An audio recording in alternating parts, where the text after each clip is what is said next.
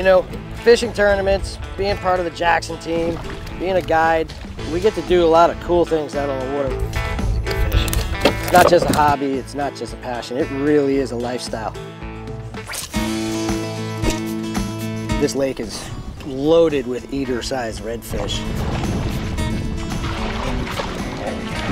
This guy here, he was underneath some birds, and we're gonna chase schools all day today. It's a competition mentality, so they want to gorge as much as they can, and they want to get more than the next redfish in line there.